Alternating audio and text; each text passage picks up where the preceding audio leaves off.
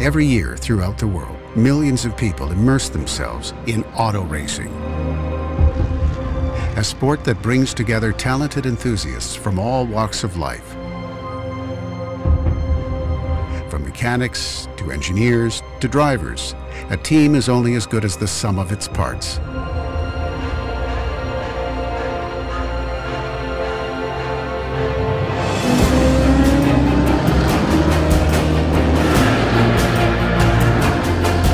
No matter the size, style, or history of the circuit, each class of racing brings both challenges and opportunities.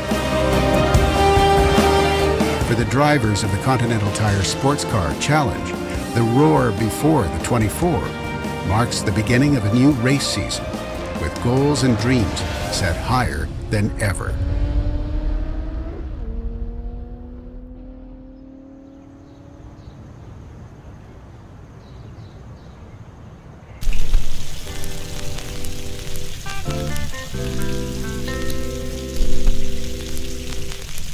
For amateur drivers Anthony Mantella and Martin Barkey, 2015 marks their second season racing in the CTSCC.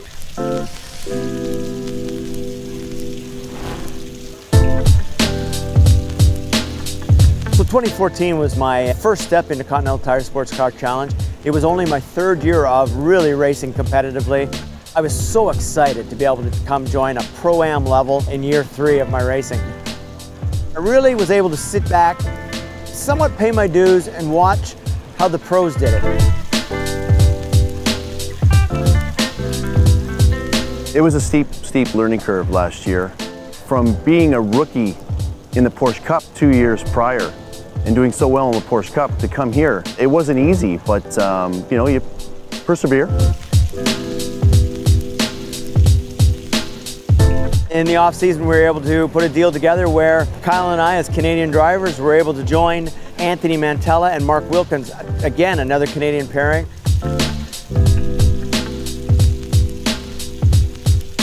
Why I started Mantella Autosport is because I thought that we could do it better than everybody else. You know, I could control what was going in the cars, I can control the quality of race car we put on the track. You know, with the amount of money that's being spent, it's imperative that everything is correct. I knew Anthony would bring the goods and would have just that best foot forward. Let's see and be seen, hold our head high, and compete at the highest regard. It's just going to steamroll from here. I think we're going to gain notoriety and go after some podiums and hopefully the championship.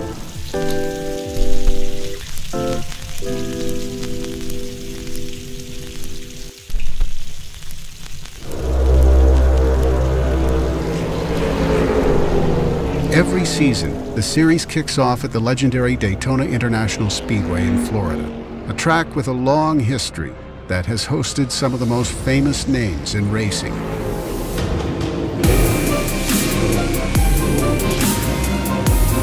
This weekend, this is the roar before the 24. This is a 3-day official test where all teams and drivers are here to really shake down the equipment and get set up for Daytona 24 in a few weeks. The biggest, baddest teams are here practicing this weekend. You'll see everything from prototypes to GT cars to factory race teams.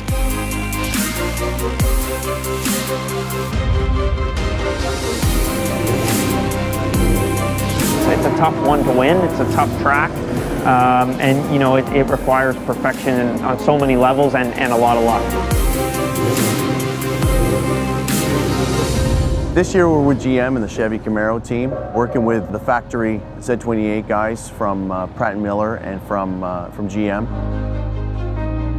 The Camaro Z28 is just a beast. It's a 7-liter. It has a ton of torque. It's got great horsepower. You know, all in all, it's a V8 car. It's a 6-speed car. We're going to wring every little bit of performance out of this Z28 we can, and we're going to have fun doing it.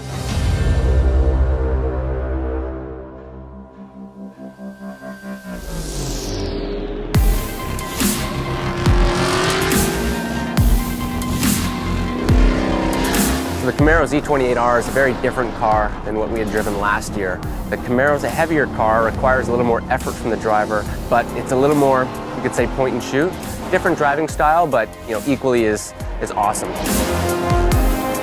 You really have to treat it with care. It's got a lot of horsepower, and it's really heavy. As a driver, you really have to be mindful of how much throttle input you give it, because as soon as you put the pedal down, it wants to go. It's a really fast car.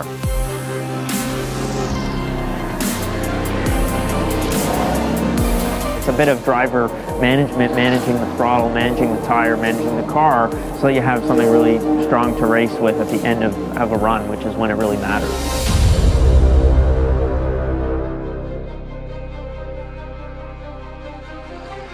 I think it's a little bit of an underdog at Daytona with the big frontal area. We're not getting the high speeds, the mile an hour that we really need. We're going to have to look for a draft racing this track. That's why we're here testing right now. We spent 3 days and we're really trying to tackle the areas that we're not so strong in right now to improve and come back in a few weeks strong overall.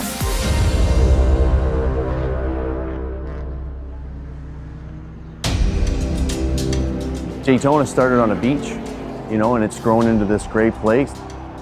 Some of my heroes have raced here.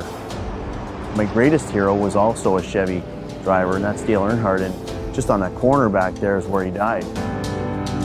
It means something to me to race here, definitely, to go around and think of what has developed over the last 50 years here. It's staggering.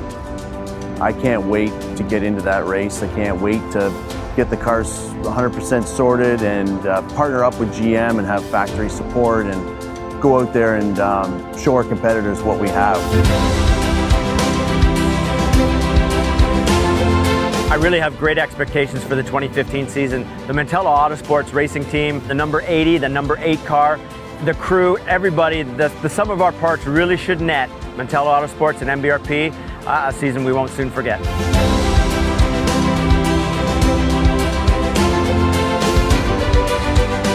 Being successful at racing extends far beyond the person behind the wheel. With a close-knit team of professionals who all share a similar passion, Mantello Autosports' chances at success are as high as anyone's.